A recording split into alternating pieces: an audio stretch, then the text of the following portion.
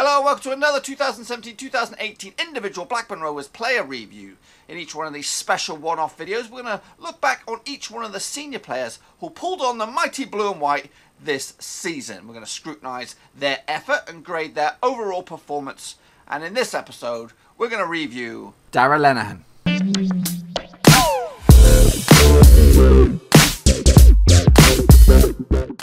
This lad was a major concern for me throughout the season, as I know his qualities and I know he has potential to be a massive player in the English game.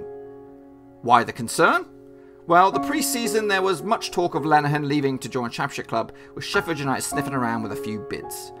However, that move never happened, and the reason it didn't could be the fact that Lenihan picked up a serious injury that ruled him out until the start of 2018.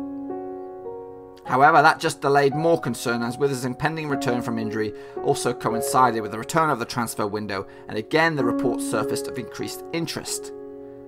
Fortunately, Lenihan stayed, and what a player he turned out to be. Fresh from his recovery and right back into defence, it was like we had a new player and a decent one. The hunger was there once again, the passion like never before, the warrior had returned. I'm so excited about this player, you will not believe it. If we can keep him at Rovers, he has the makings of an excellent captain. Mulgrew won't go anywhere anytime soon, but with these two at the back, a great partnership will grow and Lenihan can learn from his Jedi Master in the process. Solid performance after solid performance by Lenihan continued. Some hard tackles kept flying in. Without his return, I feel we could have lost more games than we did. He looked fresh and full of ideas at the back, and I love seeing his name on the team sheet. I'm looking forward to seeing a full season with Lenihan at the back next year. Season rating? A solid B. Let's take a look now at Darragh Lenihan's statistics for the season, and like in previous reviews, this is a combined overview, so any games he's played throughout the season in all competitions. So he was involved in 15 matches this season, scoring 1 goal, and that was that bullet header up against Oxford. He was involved in 6 clean sheets. However, in those 15 matches, he actually let in 9 goals, which averages around about 0.6 goals per match. However, when you look at the other side of the statistics, it actually averages to around about 127 minutes per goal conceded.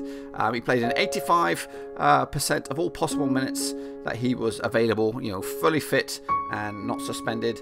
He's got 4 yellow cards for those 15 matches, and he was substituted on 1 time and substituted off 1 time. As for League One statistics only, he was involved in 14 games, 9 wins, 3 draws and 2 defeats. He actually scored just the 1 goal this season, which equals about 0.07 goals per game. All in all this season, he was involved in 1,143 minutes of first team football, and his last 5 matches look like this: 3 wins, a defeat and a draw. So when you look back on all his pretty much the whole season, he actually suffered 1 defeat in 13 games. But again, this statistic really winds me up. Doesn't really showcase anything. It's actually 1 defeat in 2 games. He's actually scored in 7% of all games he's scored in. Well, again, that's just the 1 goal. 4-game winning streak. He was involved in 2 games without a win. He was also involved in a 1-game losing streak, which is not really a streak. It's just 1 defeat. He was involved in an 11 games streak without a loss, and he scored in that 1 game. But he was also involved in 13 games without a goal. And these statistics are a little bit weird for defenders, because obviously they're not really involved with goals that much unless you are Captain Charlie Mulgrew.